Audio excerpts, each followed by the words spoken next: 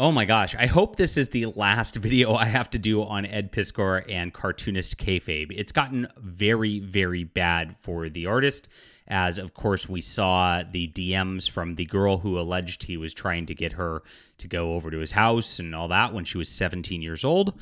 And then we found yesterday that he was out there stalking her profile on Instagram back when she was 14 even. Crazy stuff. And so he's deleted his Twitter profile. We know this. Instagram's still up. Just Cartoonist Kayfabe went down for a little bit on YouTube, but now it's back up. But now there's a new allegation that's surfaced from another artist in the industry who says she was getting much the same treatment, kind of even lewder at the time. And she was of age at the very least. Oh my gosh. I guess there's some standards a little bit, and we'll get into that news in just a moment. My name's John Delarose. I'm a #1 best-selling author and award-winning comic creator, and I really appreciate you guys being here. We are fighting the good fight in the culture to just make comics good again. The mainstream industry really has caused a lot of problems over the years with their wokeness, with their male feminism, Ed Piskor, and other things out there, and we are trying to make a difference. So we're creating comics. I've got a bunch of books in my web store. I would love for you to check those out.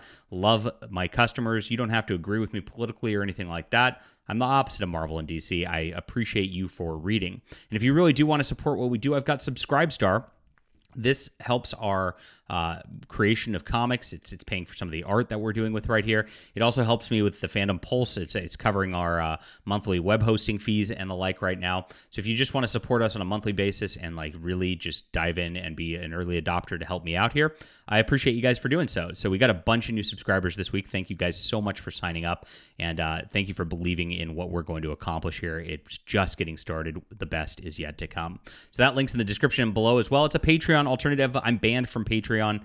So thank you guys for coming on an alternative website as well. So here's the news of the day. Another woman comes forward accusing Ed Piskor and Cartoonist Kayfabe of lewd online behavior. So this developed yesterday. This woman came out with a post where she didn't actually post the text here, but she did a screenshot kind of thing. I don't know how women use the internet, but it is what it is. It's come to my attention that an experience I had in Pittsburgh is similar to several women's experiences regarding Ed Piskor. Very, very wild stuff. I reached out to Ed, and this is where it gets even crazier. He eagerly invited me over. We had plenty of fun and discussed animation and comics. Sounds innocuous enough until it's not, right? Then it hits. And this is until he asked me to suck his D in exchange for his agent's number. Whoa! Was not expecting that to come out of this, and that's quite the accusation right there. Now, this woman is not afraid. She actually appeared in my live stream chat yesterday, and Google does suppress my live stream chats. I'm usually live around 12 Pacific if you guys want to stop by and say hello. I love, of course, meeting you guys. And she was in there and actually confirmed all of this in the chat yesterday. It was super nice. And I feel very bad for her. I mean, she's really not, somebody who's going to be grifting off of this or anything like that, from what I could tell. Deleted all this after she posted it. He then asked me to join him for an open relationship if I wanted to eat pee. I'm dead serious. So, and then she starts to put two and two together of who's that she's supposed to be eating. And I'd be free to do so. I've recently learned that he was attempting to line up some of those girls at the same time, and guess what? Today, I learned some of them were minors. Absolutely sick stuff. Ed and I's exchanges were short-lived. Only about 2 or so years, we would check in on each other every day for a couple months. It was clear he'd grown afraid of me. I warned several people over the years about him. So those of you that already know, I ask that you be supportive and kind to all the women that come forward in the coming weeks. Wow. She goes further on this, which she did post to Twitter. Again, these are all deleted as of now, and she actually said she was going to do so yesterday. I'll delete this eventually. I don't want this gross, slimy scumbag to taint my timeline for good, so I'll keep this short and brief. Several people are coming forward with their Ed Piskor stories. At first, I shrugged it off because I've known he was a creep for a very long time. Uh-oh. This is going to get very interesting right here. And she gets savage. Some of you already know because I've been vocal about it, but recently I learned that one of them was a minor, and of course we covered that yesterday. He was perusing a minor at the same time as me. I know she's getting a ton of shit for what happened, so I'm posting in support of her. And it's very sad. I've gone to the gal's Instagram page who originally voiced with this, and she's getting death threats and all this stuff from Cartoonist Kayfabe fans saying, they have a really good channel. Why are you doing this to them? About their comic interviews. It's absolutely ridiculous. And the poor girl's getting bombarded. Feel terrible for her. And of course, if she does watch this, I stand with you and really, really appreciate your bravery in coming out against this guy in the industry who's pretty popular. All right.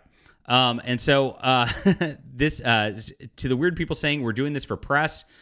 Dude is literally a effing loser that had to resort to making a YouTube channel to pressure small comic shops into bulk buying a bunch of unsellable comics from him that take up space on the shelves while he uses false bulk ordering numbers to falsify his success. Wow. This is shots fired right here. And this is probably true. If you look at Ed Piskor's comics, I mean, they're really weird. I don't see them being commercially viable whatsoever. I mean, the guy's got just this very funky style, and the writing's like pretty bad at the end of the day.